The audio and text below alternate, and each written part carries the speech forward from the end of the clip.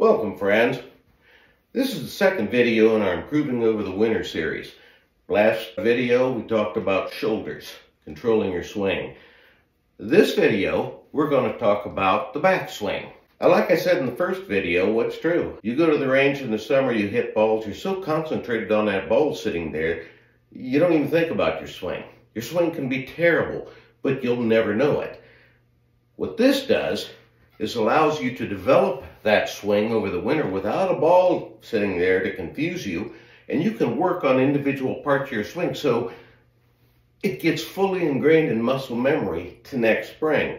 Now, next spring, after you develop this swing, what's true? You can go out, hit golf balls. No, don't have to think about your swing then because it's already ingrained. It's developed.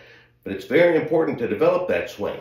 Like I say, 5-10 minutes a day in your garage, in your basement, it's perfect. It's perfect to do this.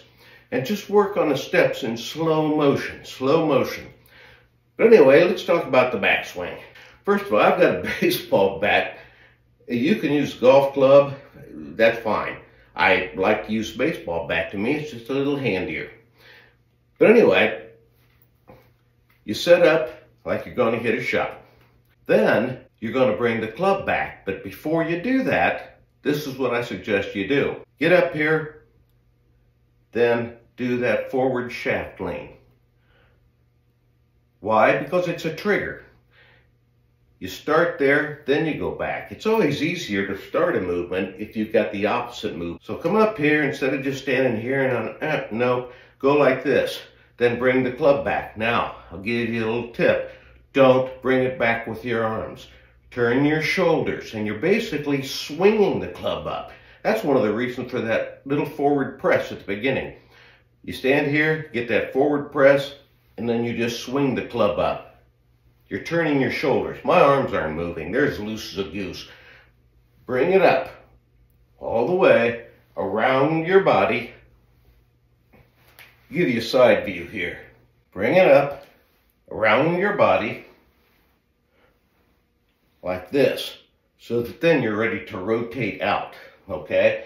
Notice also, I'm bringing that club up right at about shoulder level. I'm not bringing it way out here. I'm not bringing it in flat like this. It's coming up right about shoulder level. Why? Again, your shoulders will create your swing. So you definitely want to have that club on the same functioning plane as your shoulders. This is what you do. You bring it up. Now, as you're bringing it up, what's true? Your weight is shifting to the right side. Now, you're not swinging to the right. You're putting your weight on the inside of your left foot, right on top. You're posting that basically on your right leg, storing all that power. You come through here. That's what you want to be looking at. Make sure you got a nice wrist cock, so on and so forth. There's one other thing. It's a little nuance that you might want to work on. And that's this. You see how right here, my wrist is flat, okay? When you come up to the top, bend that wrist. Go like this. Get that little flexion in there like that. What that does, it causes your right hand to bow out like this.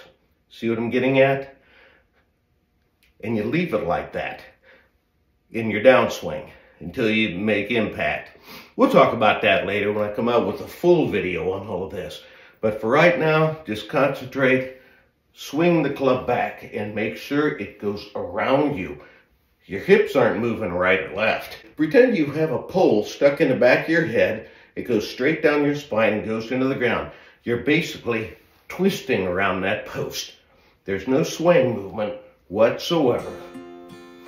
Anyway, that'll do it for this one. Bear in mind, we've got a bunch of other short videos coming out for different parts of the swing. And then at the end, I want to put a full one together.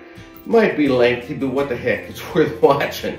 Hey, thanks for watching. Make sure you hit that like and subscribe button, and we'll see you in the next video. Thanks again.